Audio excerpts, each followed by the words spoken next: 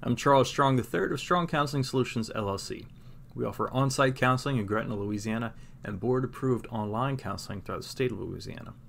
For PLPCs seeking to become licensed, we offer supervision. And for mental health rehabs, we offer services of assessment, psychotherapy, and consulting.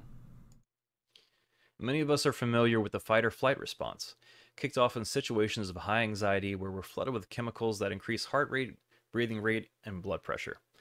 We often have a clear image in our minds of what that looks like for an adult. What does it look like for children?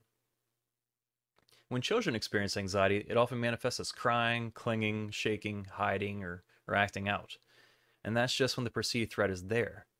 After the threat seems to have subsided, it can take up to an hour for the body to come back down from that heightened state. It's not uncommon for adults to punish children showing these behaviors, not realizing that underneath all of it is not defiance, but anxiety.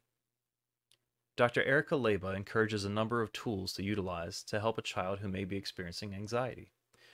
Take deep breaths.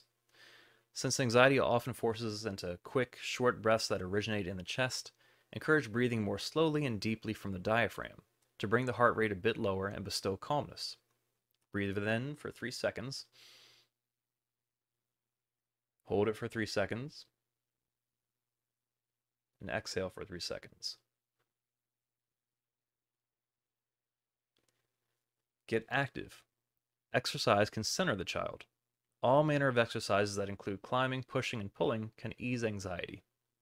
So if you're at the gym, if you're at the park, those things should be readily available at home. You can do wall push-ups. You can push a vacuum. You can brush with a broom, a duster. These things can help calm.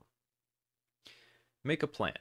Anxiety plans can lead to understanding and acceptance of what may otherwise be confusing or frightening. Speak with children and write down exact things to do when anxiety is felt. Enact rituals. Rituals have been found to stabilize us when we are stressed out.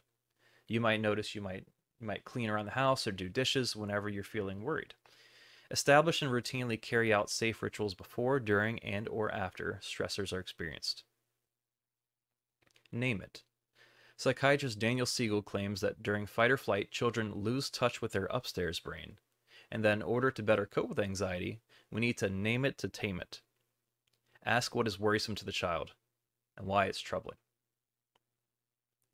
Narrow focus. Meditation or focusing on one particular activity, feeling, or sight can bring about relaxation. This can be done by engaging in guided imagery, listening to white noise, or coloring. Laugh. Laughter relaxes muscles, distracts us, and releases endorphins, which makes us feel good. Play games, watch a funny show, and be silly.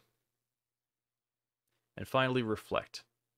After a child succeeds in a difficult situation, process how they were nervous and how they overcame it. Ask how hard it was and what got them through. That's our talk for today. Hope you learned something or found something interesting. You can find more videos like these on Facebook, Instagram, LinkedIn, or Twitter. We'll be back next week with a new video. So until then, thanks and be well.